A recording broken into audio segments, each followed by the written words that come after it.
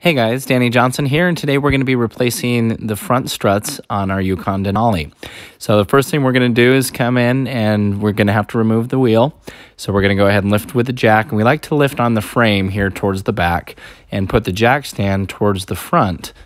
Next, using our 22mm socket, we're going to go ahead and remove all of the lug nuts and then remove the wheel out of the way. Next, we're going to take a 15mm wrench, and we're also going to be using a 15mm socket at the same time. And we're going to come in here and find our sway bar. So we're going to go ahead and put our wrench on the top of this to hold it still so the nut doesn't just spin. And then from the bottom, we're going to use the other 15mm socket to loosen it up. So we're not going to remove it entirely. We just want to loosen it. So don't take the nut off. Just get it loose. That gives us a little bit more play. Makes it easier to get the strut out. Now there's two 15mm bolts here for the bottom of the strut. So as we come to the bottom here, you'll see those two here. And so we're going to go ahead and just remove both of those.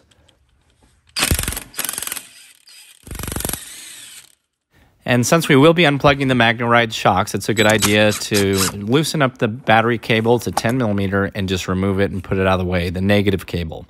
I also like to put a blanket down and basically just lay down here and look down onto the top of the strut. And that gives you a very good access here. So we're going to go ahead and find this that's coming off the top of the strut for this electrical connector.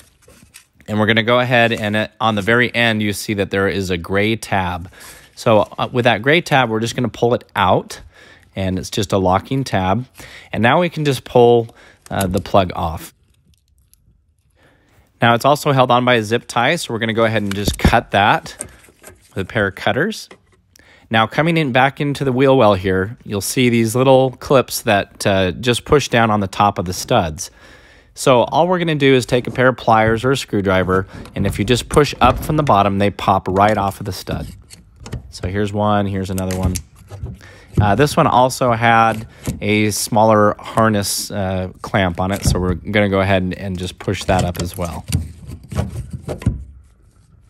Now from the top again, we can move these out of the way, and we have perfect access to our 18mm nuts here that we need to take off the studs.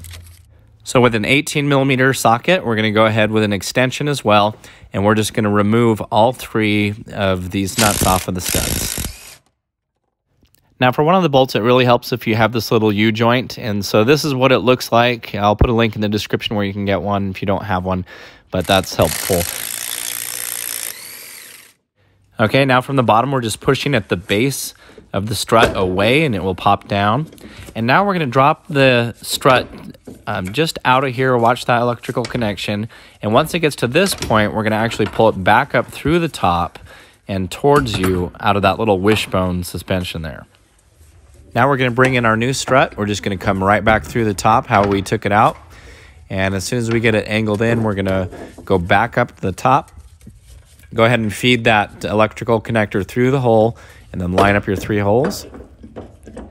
And now at this point, it helps to push down on the wheel and you can slide the shock absorber into place. So get it lined up here at the bottom, and then we're going to go ahead and put our two 15mm bolts back through. So we're going to put a nice little bead of Loctite on this so that they don't come loose. And then we're just going to drive these up through the bottom.